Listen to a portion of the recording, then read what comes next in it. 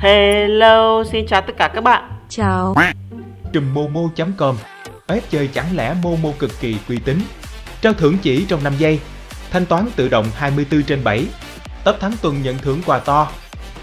Truy cập ngay trùm momo.com để kiếm tiền nhé. Ôi ơi, mình đang chào tất cả mọi người đang xem video mà, chứ có phải chào bạn tép cái đâu. Nhưng mà thôi, bạn ấy chào mình rồi, chẳng nhẽ mình lại không chào lại. Chào bạn tép nha. Hello, xin chào tất cả mọi người đã quay trở lại với kênh của.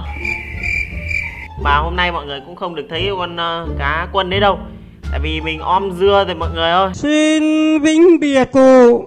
Vừa nãy thì ăn cơm không có cái gì ăn, cho nên là còn mỗi con cá Quân thì cho lên con thảo om dưa luôn đấy, chứ không là bây giờ cũng không có sức để làm video đâu.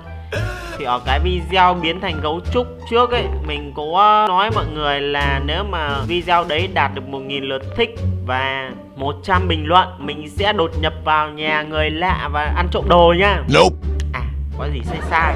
À không phải, mà là đột nhập vào nhà ma để làm gì ta? Hình như là để cắn 4-5 mạng hả? 4-5 mạng hay 5-6 mạng gì đó. Đấy, tầm đấy. Mình cũng không nhớ nữa. Sao mày ngu thế hả? Thì hôm nay mình sẽ làm cái video đó nha.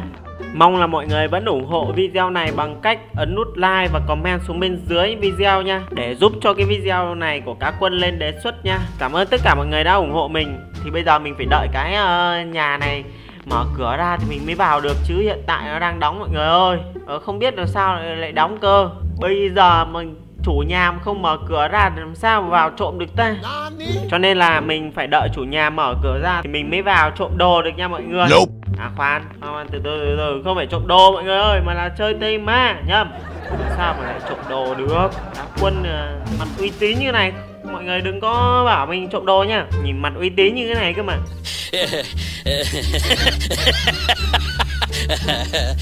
Chả hiểu kiểu gì mà cá Quân đang định đột nhập vào nhà người khác mà lại bây giờ lại một đống người đang vây xung quanh này, thì làm sao mà có thể là đột nhập một cách bí mật được. Trời ơi, thế này thì chủ nhà người ta thấy người ta đuổi đi chứ còn.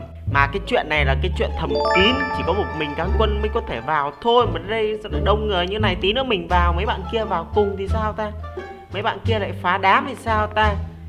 Chủ nhà mà biết được thì chắc là toa cá Quân luôn đấy mọi người. Cửa đã mở rồi mọi người ơi. Bây giờ mình sẽ vào luôn nha. Vào tham quan nhà một tí, biết đâu có cái gì đẹp đẹp thì còn mang về chơi. Còn cái gì? Đồ của cá Quân thì sẽ là của cá Quân, và đồ của người lạ thì vẫn sẽ là của cá Quân mọi người. Sao mà đỡ được? Sao vào đến đông thế nhở? Ủa? Mấy bạn này là chủ nhà hay là đồng nghiệp ta? Hay là mấy bạn này cũng đòi mang đồ về nhở? Mà không biết nữa. Thôi tí nữa xem sao đã. Tí nữa mình thử lấy một món xem mà mấy bạn kia bạn có phản ứng gì không. Nếu mà phản ứng gì thì sẽ là chủ nhà nha. Cái gì đây? Ở đây có một bạn phát hiện là cá Quân này mọi người. Rồi hiện tại mình đang biến thành đồ vật. Mà biến thành đồ vật thì không thể nào mà lấy không thể nào mà mang mấy cái món đồ này về được. Cho nên là mình sẽ phải biến thành zombie thì mới có thể tà rộm được nha. Tà rộm những món mình thích. À thế à? Rồi, ok, thế là còn có 5 mạng thôi. Và không biết là liệu cá Quân sẽ lấy được mấy món đem về đây. Ở đây có mạng, ở đây có. Rồi, một món đó chính là thùng hàng. Rồi tiếp. Rồi cái này là cái kệ này. Cái kệ ơi, nhanh, mình vừa mới tà rộm được cái thùng hàng thì bây giờ phải cho tà rộm nốt cái kệ còn đặt vào chứ. Không bé ơi. Nào đứng lại bạn ơi. Ui, lại có thùng hàng tiếp này rồi. Ui, thế thì được 2 cái thùng hàng rồi. Rồi bây giờ cho xin cái kệ đi nào. Ai cho tôi kệ đi. Nào, còn có 2 bạn nữa thôi. Đây Quang đây rồi, kệ đây rồi mọi người ơi, kệ đây. Rồi, có kệ để đặt thùng hàng đây rồi.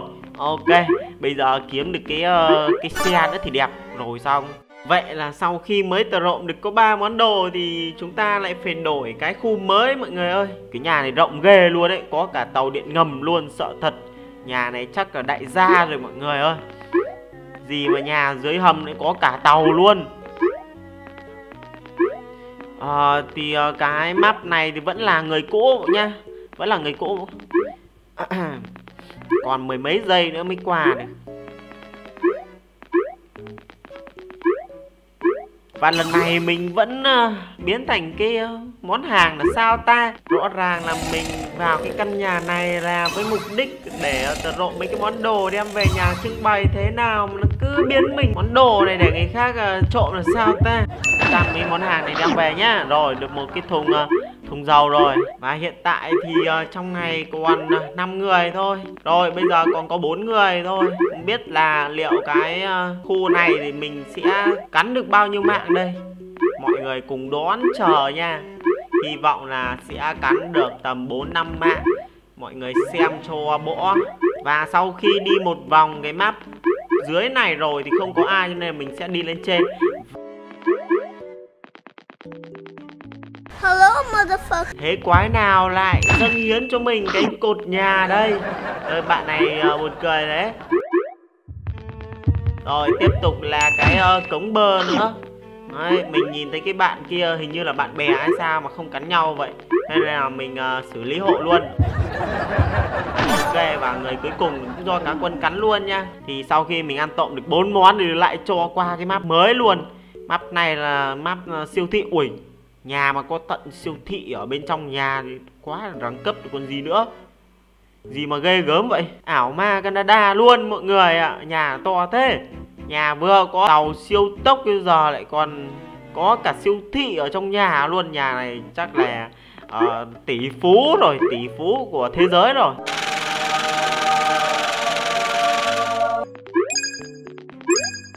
Mình lại biến thành món hàng mọi người. Hiện tại là mình đang biến thành cái món đếm tiền. Món cái gì nhỉ? Máy đếm tiền.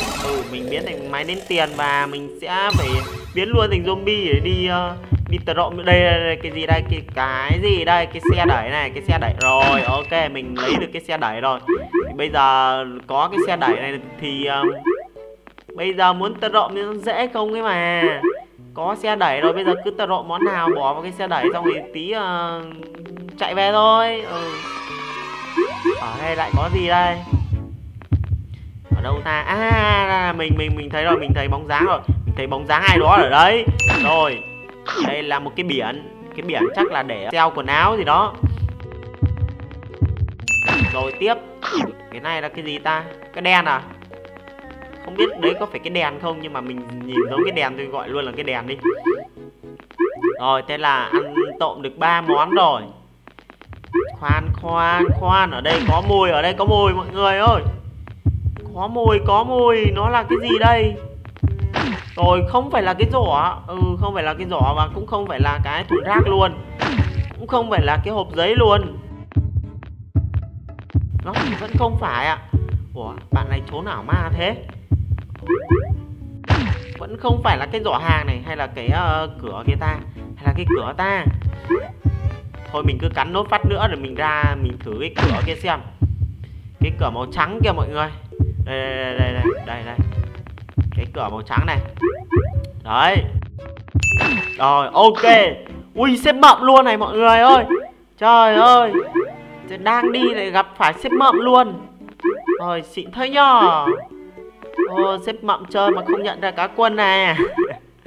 SếpMậm chơi zombie mà không nhận ra cá Quân mọi người ơi. Trong khi cùng phòng luôn. Rồi khoan. Đây là cái đèn đúng không? Cái đèn mọi người ơi.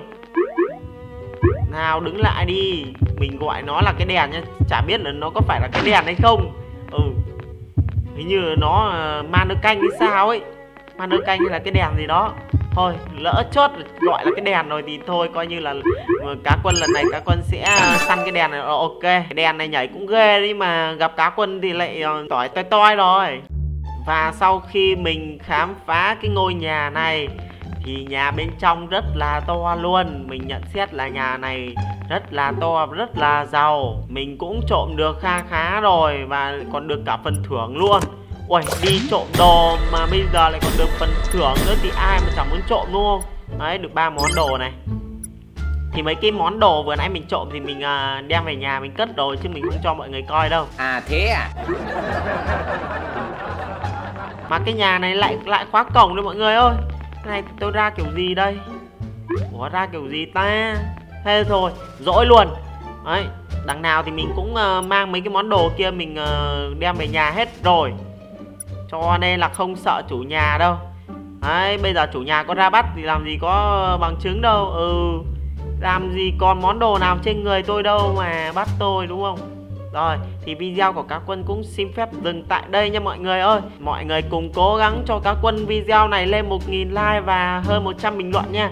Thì mình sẽ làm cái thử thách là chơi 200 map không chạm mặt đỏ luôn, nếu mà cái video này được 1000 like và 100 comment nhá. Ok, bye bye mọi người.